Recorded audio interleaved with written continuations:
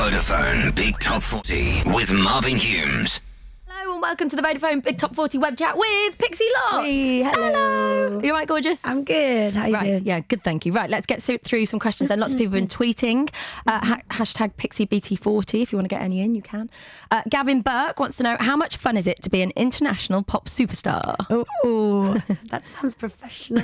I love it. I think my favourite part about being a singer is that I get to perform shows. That's my all-time favourite. So I loved last night performing with dancers, but I love doing it with like a full live band or acoustically, everything. Yeah, fab. Eloise Scott, 98, wants to know, what got you into music in the first place? Who's your inspiration? I grew up listening to a lot of soul music, a lot of Motown, but I always loved like all the pop powerhouse diva vocals like Whitney Houston, Mariah Carey, Celine Dion. And I think just listening to them sort of, like, I never had singing lessons, but I used to listen to them all the time. And I think that sort of helped teach me how to sing. Have you never had a singing lesson, ever? No, now have recently? I do. Yeah, recently I've been working with a vocal coach, not recently, probably about 2 years now, but he's so brilliant. He's made such a difference. And I sort of didn't know anything about technical singing. I just always sang my whole life. But now it's good to actually know what you're supposed to do and what you're meant to do. What did he teach you? Cool. What did he? Loads of cool stuff, like, you know, just always warming up before you sing. And I have to do funny warm-ups like stuff like that. But it really helps. Oh, wow. It's interesting, isn't it? Because you just think that someone would just come and sing and that's it. But Yeah, actually, that's what I always thought. Yeah. But then I got recommended to this guy. His name's Matthew Shaw, and he's brilliant. Actually, I shouldn't have said his name because now everyone's going to hit him up, and then he won't have time to do me. But he's just I didn't know you had to be, you know, technical and learn all these things, you know, to make your voice have stamina and last. But now I know these little tricks of the trade. Can you notice it when you hear yourself? Yeah, can you, really in can. songs? I think just about basically the main thing is stamina, because, you know, when you're releasing singles and stuff, you have to be able to sing like all the time. Yeah.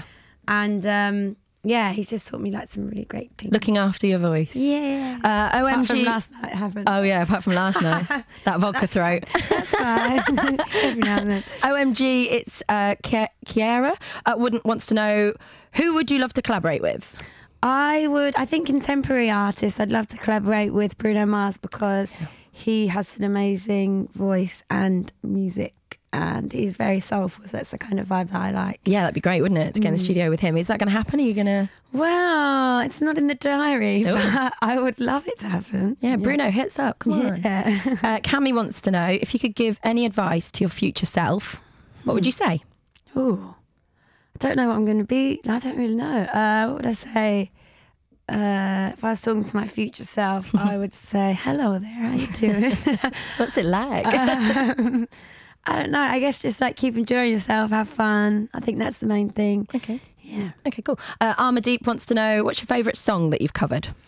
Good question, because I've covered quite a lot of songs. I'm going to say the most recent ones because they're the most recent, so the most fresh in my mind. Yeah. So I've done a cover of Wake Me Up, Avicii, Lord Royals, and Bruno Mars, When I Was Your Man, which are actually available on like the Nasty EP thing that you can download. So you can actually have that on your iPod. But they're my favourites, I think, just because I did them recently. Yeah. How do you pick them? How do you go into it? They were just big songs of the last year that were my favourites when I looked at like the list of all the songs that had been released. And then I just like to put like, I don't think you can ever compete with the original because they're always the best, I think. So if you completely change the style, then it can't be compared because it's completely different. Yeah. So like Avicii's obviously a good way of getting out of it. Exactly. Avicii's like a dance song, so I just like slowed it down and made it soulful and sort of made Lord soulful and more funky. Sounds like a different song, doesn't it? Yeah. Sounds like a completely different song. Melina wants to know, what's the best and worst thing about being famous? I think the best thing, again, is the shows, because it's my all-time favourite, and just like meeting loads of cool people and all the people that support you and stuff like that. The worst thing is, I can't really complain because I feel like that would be ungrateful of me, because I'm very grateful, but I guess just like, what, you know, when it gets really busy and you have to go to like different countries every day and you don't have enough time for sleep. Yeah. And like working with no sleep, I always find really hard. And you miss family too, I guess. Yeah, and then you don't get to see your family and friends as much as you would. And I'm really close to my family and friends, so yeah. It's always Skype and FaceTime. Exactly. OJ Forever wants to know, out of your videos that you've shot for your singles, what was your favourite to shoot? My favourite to shoot, I think I'm going to say boys and girls because it was like only my second video, so I was like really excited. I still get really excited for any video, but all my friends came down. There was like 100 extras and they were all really cool, quirky people and just like a fun group of people. And we were just all like having fun and dancing. It was like a party. Yeah, so same sort of vibe. It's nasty actually because, again, it was just a big party. So whenever there's loads of people and everyone's just like dancing around, it's always a Do you get shy in front of people when you have to perform it in the video when they're filming it? Does it feel weird or is that not? I think I'm used to it now. The only thing that's embarrassing, I think, is for every music video, I don't know if you know this, but when you like sing the words to the song, they like to always get slow motion shots. Oh, no. For them to get slow motion shots, you have to sing the song sped up so they can like rewind it back and it goes slow or something. So they play the song double time and you have to sing along. It's really embarrassing. Oh my gosh. To be like, I sing out on my man, and I can't keep up with it, and everyone's looking at you, and it's just embarrassing. You just look crazy. Yeah, you do look crazy. Emily wants to know what's your favourite place in the whole wide world to perform. I think we asked you that one before, didn't we? Yeah. Blandine Pixie wants to know, Pixie, what's your favourite moment of your career so far? I would say my tour that I did, Crazy Cat tour, because I got to meet loads of cool people and perform every night with my friends and my dancers who came on tour, so that was really fun. So yeah, that's definitely a highlight. Yeah. Holly Creamer wants to know, what would your DJ name be? Oh, my DJ name would be DJ... There's the hangover. Yeah, my brain is fried. DJ Crazy Cat. DJ Crazy Cat. Yeah, you can have that one. Georgina Pixie wants to know, what's your proudest achievement so far?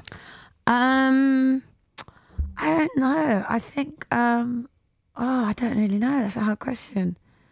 So I never sort of like sit there and go, I'm really proud of myself. I don't think I've ever done that. You should do. You should reflect. I know. I can't really think of anything. I don't know. I'm really What pleased. would your mum say is the proudest moment, do you think? Oh, Mum a lot. Mum a lot would say... I don't know. She's a bit biased, a bit of a sucker. Like every time she always be like, I'm so proud of you for everything. Even if it's like after this web chat, she'd be like, I'm really proud of you for that. I can't think now. Obviously, I love my tour and I'm just grateful that I'm releasing my third album and the singles again, and I hope I can just do it forever. Yeah. Emily Lott wants to know, have you got plans to start another fashion line? I would love to. But the one I did before was a collaboration, so I had to sort of... you always have to compromise with a collaboration, like go with their bestsellers and what they're good at. You could do a 60s inspired one. Exactly. I'd love to do my own range that is more 60s inspired. Yeah. But obviously it would take a bit more time when you do it by yourself because you'd have to, do everything, not have any help. And I'm just focusing on my music really this year. But I would love to in the future. Yeah, we'd love to see a line, Pixie Lott line. That'd be great. OMG, it's Kiara again wants to know, what's the most embarrassing thing that you've ever done? Ooh, embarrassing thing. It's quite embarrassing today actually because I'm wearing a dress that I sort of didn't even realise when I put it on when I left my house this morning, in a bit of like a frenzy. Yeah, a frenzy. It's got poppers all the way on the back of it. So I've got shorts on, luckily, which is very good, but whenever I sort of sit down or anything, the poppers come undone. I'm seeing quite a lot of Pixie Lott. Yeah, so I have to keep like popping them back up sneakily. Like my poppers are actually undone at the moment. Wonder why Marv was looking in the window. Yeah. I thought there's no one behind me, but there is actually. That's hilarious. Melina wants to know, who's your favourite artist? My favourite artist is definitely an artist I listened to a lot when I was making this album, Otis Redding. All right. Because I know he's a bit old school, but very old school, but he's got an amazing voice. So if you don't know him, you should check out his videos on YouTube and stuff. So he's your favourite. Yeah. Let's have a look. Get Nasty Now says, what could we expect from your new album? It's very soulful. It's still current and pop, but it's very soulful, and that's my favourite style of music and my favourite style to sing. So I definitely think it is the most me out of all my albums. So hopefully people you got a name for it see that. That's why I self-titled it this time. Okay. Alice Marsh wants to know, what 3 words would you use to describe Nasty? Love you, Pixie. Love you too. I would say fun, fresh, and funky. Lovely. Daniel W wants to know, what career would you have if you weren't a singer? What would you be doing? I'd still be doing some sort of entertainment thing like dance or drama or something like that. Yeah? Maybe a bit of acting? Bit of acting. Yeah. Cammy wants to know, ask her to tell us a little bit about her outfit today. Well, we have the poppers at the back. Well, yes, I have revealed the little secret, so hopefully they don't pop undone when I'm scooting around today. But it's a little floral number from Dolce & Gabbana, and I've got a little leopard print bag somewhere, but I don't know where Marv's rifling through it in the next studio. He's having a look at all your wares. They've got Percy Picks in there. Yeah, they're mine. You can have them. Don't worry. They yours? Yeah, you can have them. I'll give them to you. It's a hangover cure. Yes. Vanessa wants to know, what inspired you to write Nasty? I didn't write Nasty. Oh. But what inspired me to do it was because I listened to it and I thought it was the perfect song, because it's still, hopefully will get people excited for the album, but it's still sort of fresh and poppy, but it introduces that soul sound. Yeah, which it's is very what I you as well, wanted. isn't it? The song, it's like, it really suits you. Thanks. Let's have a look. How much do you enjoy being on stage? That's from My Dilemmas 1D. I love it. It's my all-time favourite thing, and I just always want to do it. Kelly Green wants to know, what's the perfume that you use most at the moment? Chanel No. 5 at the moment. Ooh, classic. Yeah, I had actually got it for my birthday or Christmas or something, and I didn't want to open it because last time I did that, I smashed it all over my bathroom floor, and I wanted to save it for something special. And then the Brits came along, and I saw it, and I was like, this is a special occasion. I'm going to open it. So then I've been wearing it ever since the Brits. Makes you feel like a grown-up too, doesn't it? Yeah, it's very grown A real up. lady. Yeah. Pixie Paparazzi wants to know, what's something you can never leave the house without? Probably just like my phone. It's got like all my stuff on it and my music and Your life. yeah, everything. What's the weirdest thing a fan has ever done for you? That's from Chloe Louise O'Neill. What's the what? Weirdest thing a fan has ever done. Weirdest thing. I can't really. I don't. Your fans aren't weird. Yeah, no, they're just lovely and so What have they sent supportive. you? Have they sent you anything strange? Just lovely letters and like little treats and stuff like that. I love it. Do you get the time to go Hours. through and read the letters and things? Do you Yeah, have- definitely. Some of them are so sweet and lovely. They always seem like such nice people. There was actually one weird thing that I got sent. I couldn't really quite understand. It was like a little fluffy chick with like a self-made hat, and there was a few little hats that like little ones. And he was like, "Oh, I'm going to send this back round to you again in 6 months or something. You're going to keep receiving these hats." I couldn't quite understand it, but I What, didn't. a hat to put on the little chick? Yeah, I couldn't quite understand it, but they didn't come back again. So That's bizarre. Let's have a look. What was your favourite moment of 2012, 2013 and 2014? ooh, my memory is so bad. I can't even remember what I did yesterday. So 2000. You were in GOY yesterday. Yes, I was at GOY, yeah. That is my favourite memory of 2014. Because that's the one you can remember. 2013, probably just recording the album. Yeah. Because loved that being. Where did you do singing it? and Did you do writing. that? Did it in London, New York, and Miami. And 2012, I think I was still writing for the album then, so same kind of thing. I think that's when I went to New York, and I was there for 2 months, and I absolutely loved it. Loved New York. Who were you staying with when you were out there? Were you on your own? Or I did was you by have myself, yeah, which was quite fun actually, because I was working with the same guy every day. So I made friends with him and his sister. Oh. And do you know Kaiser? She's like a new artist. oh, She's no, I got don't know. a new song coming out soon, and she was one of his really good friends. So I pretty much saw her every day, and she was lovely. And they're spending a lot of time over in London, So they come I to get visit bump you. into them a little bit. Yeah, That's sweet. Deborah wants to know, will you be playing any festivals this year? hope so. Festivals are my all-time favourite. I love playing like V Festival, Isle of Wight Festival. So yeah, I can't wait for festivals. Do you know of any that you're going to be at? Or I don't know yet, but all will be revealed soon, probably on like my website or something. do you still go to them even if you're not performing? Yes, 100%. Which one are you going to this year? Which one are you If planning? I'm not performing, I would go to V Festival because it's the most close to my like friends and family where they live, and they all go, and I've been every year since I was like 15, and I love it. Yeah. Cami wants to know, if you had to pick one movie title to describe your life, which one would you pick?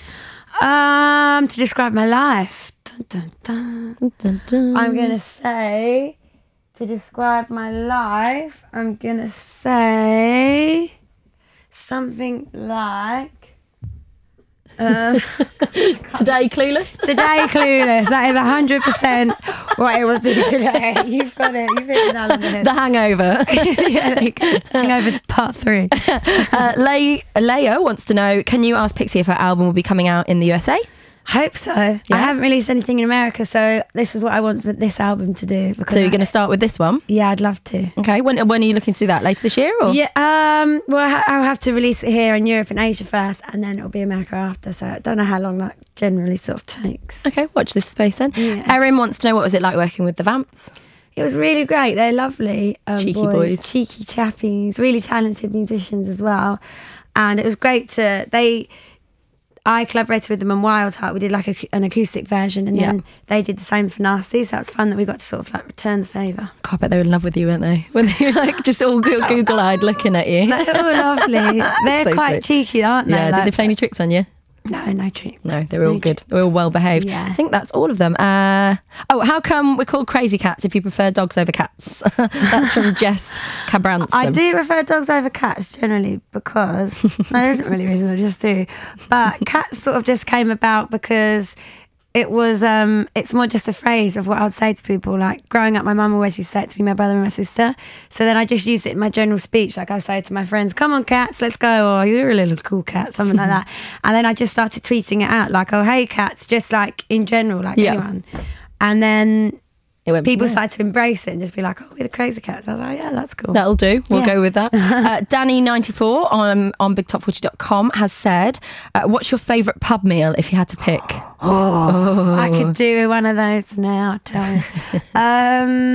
Depends. If it was a Sunday, is it Sunday? Yeah. Yeah. Oh, like a roast dinner with chicken. Fully roast. Proper roast. Or like fish and chips or... sort of something along those lines, makes me hungry. Jess M wants to know, why have you waited for 3 years or 2 years, however long, to release a new song? Why have you waited so long? Because I was just being a perfectionist with the album, really. I just spent a lot of time on it just to make sure I got it right and got the sound what I wanted. So that's really it, just trying to make sure I was happy with it before I released it. I didn't want to release it and not be... 100%. Sold on it, yeah. Okay, well, we're going to pop back in there to see where your song charts. So thank you everyone for joining in. If you want to watch it back, you can later, BigTop40.com. Thank you very much, Pixie Lott. Thanks, Kate. Thank you. The Vodafone Big Top 40 with Marvin Humes.